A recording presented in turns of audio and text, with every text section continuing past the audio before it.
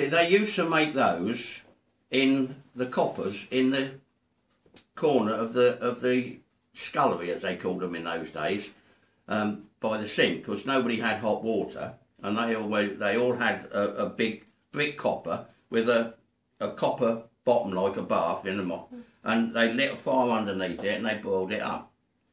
Well, Mondays was wash day, so they didn't make them wash day, but they made them on Tuesday. They lit the fire again Tuesday and they made them. Well, they could make them a foot long because they were big things. You could sit in these coppers like a bath. I mean, I had to make these in little saucepans so they get squashed up, you know. And they used to make them in these coppers, and my granny used to make 2 or 3 at a time and take them out, and they ate them all the week. They weren't farmers, they didn't do it, but everybody used to eat them. I mean, they originated from their farmhands going in the fields with them. My dad told me, I didn't ever see the photograph, but he said that my granddad had a photograph of 4 farm labourers sitting on the bench outside the Half Moon pub in Pepperstock, which is now derelict, but still there, but it's derelict.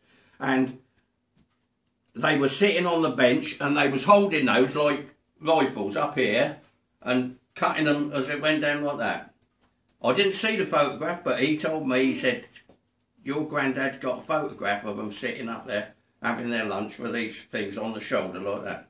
That's how big they were. I mean, that's a baby one. I only made that because I had spare stuff there. And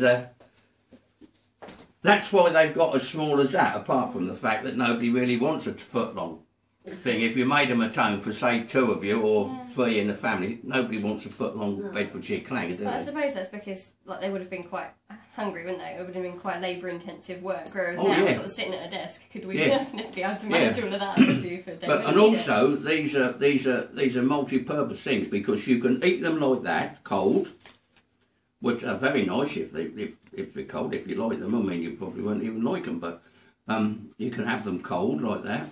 You can have them hot when they come out of the pan. You know, you could take them out, instead of letting them get cold, you could take them out and slice them and put gravy on them. But the best part of all is that you can fry them. All right.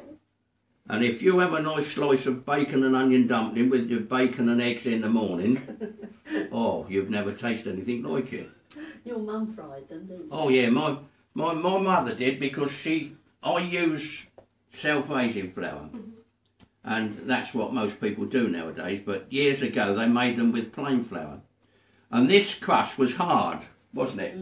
That it was leathery, this crust, when you made them with plain flour. It was too hard for us. We liked it a bit, so we make them with self-raising flour. But you could handle them better when they was hard, because they was, you know, stronger.